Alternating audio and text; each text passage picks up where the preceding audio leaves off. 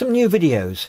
This one is all about a LEMO connector. This is part of the series Electro Deli, looking at components which are a little bit nicer than your average component, a bit more expensive too.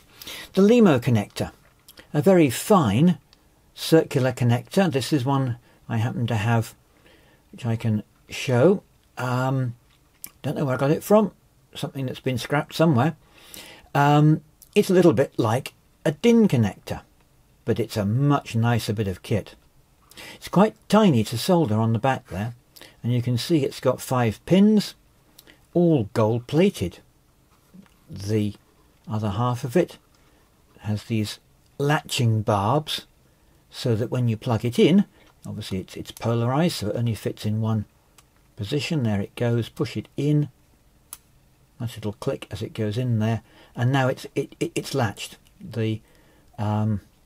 The plug doesn't just fall out. You have to pull back on the sleeve and then pull, and out it comes. So if you look at those barbs, they retract when you pull back on the sleeve. So this is a little bit nicer than a DIN connector, isn't it? Here's a DIN connector in comparison. Little 5-pin DIN connector, simply a pressed metal housing and some tags on the back, fairly crudely made. This thing is machined. It's got a nut on the back. There's an orange thing is an O-ring, a sealing ring, to make it a little bit watertight. The pins themselves are gold plated, whereas this thing isn't. The plug for a DIN connector, there's the plug end of it. Plastic cover, fairly crudely put together thing. This is the standard sort of thing you'll find on all sorts of consumer audio gear.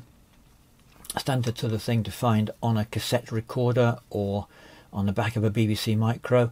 When you plug it in, there's no latching, it just falls out again if you tug on it. There were latching versions available, but the standard ones were simply friction fitted. So there, I think, is a reasonable overview of the LEMO connector, and what a nice connector it is. See if that will focus and give us a shot looking down the, again, gold-plated pins of the 5-pin LEMO connector.